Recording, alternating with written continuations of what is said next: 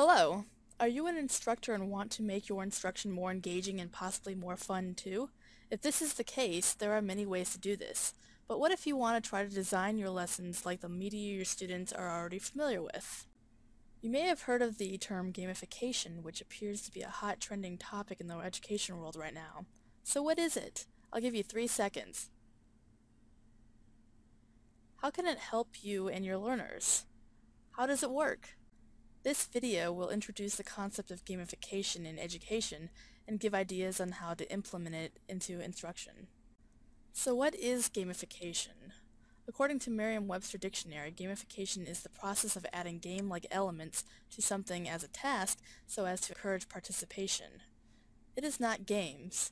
A general example is taking a regular staircase and making it look like a piano while adding music to it so that players can play with it while they exercise, instead of choosing the escalator next to the stairs. This change is engaging and makes exercising more fun. In education, gamification is taking the successful elements from games that keep gamers engaged and designing instruction using those elements. What is needed to make instruction gamified?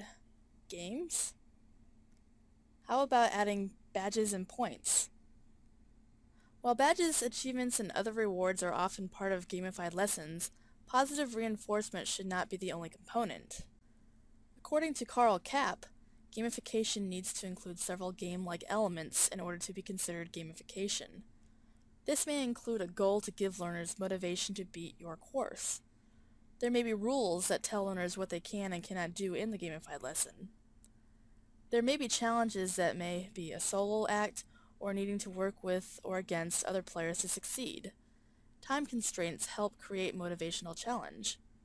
Rewards like points and achievements help with motivation.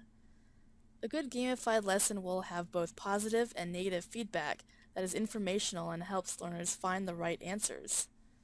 Gamification may also include, but is not limited to, levels, narrative, aesthetics, leaderboards, and replayability. So now that you know what elements are considered gamification, why would you want to make instruction gamified? Will gamification benefit learners? According to Kapp, games help players solve problems. It can improve hand-eye coordination. It can help us engage in higher-order thinking skills by evaluating or creating solutions. It can allow learners to take on the perspectives of others to gain understanding of diverse opinions and decision-making processes. It can also make learners more social as they work with or against others to achieve goals.